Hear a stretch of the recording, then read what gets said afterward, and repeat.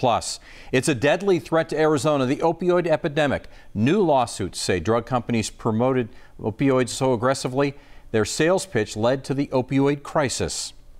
Good evening. Thank you for joining us. I'm Pat Paris. Valerie has the night off. That is the claim. In a lawsuit, Pima County and the city of Tucson filed against a long list of drug companies.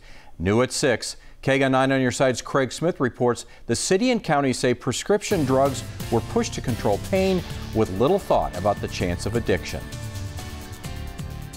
We weren't bad people. I mean, I had a job, I graduated high school, I have a good family, you know, I wasn't raised in a household that used drugs.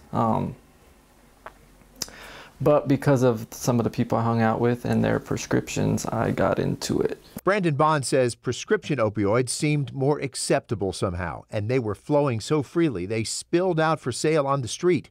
Where they fueled addictions it took him 16 years to beat.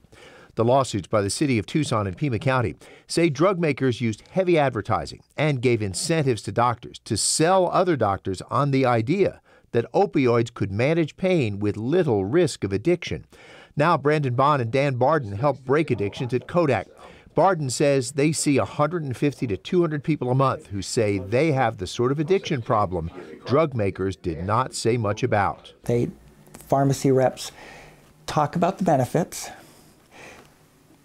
didn't deny or didn't say that it was a non-addictive medication, but never acknowledged the potential for addiction when they did the education. That's the message I get from the prescribers as I talk to the prescribers. That's what they heard. Assistant County Administrator Dr. Francisco Garcia says Pima County is suing to force drug makers to change how they market opioids and to recover addiction costs that affect all of us. There are real costs associated with the treatment of these folks. There are real costs that are borne by the public purse, by you and I, through the taxes that we pay that support programs like Medicaid and Medicare, which end up being the major payers for folks who are addicted and are substance involved. Dr. Garcia expects the Pima County and City of Tucson suit to merge with other lawsuits other governments have already filed.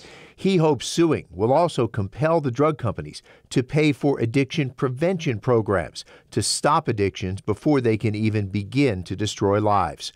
Craig Smith, KGUN 9 on your side. You can look at real-time opioid statistics in Arizona. There's a link to that on our website, kgun9.com.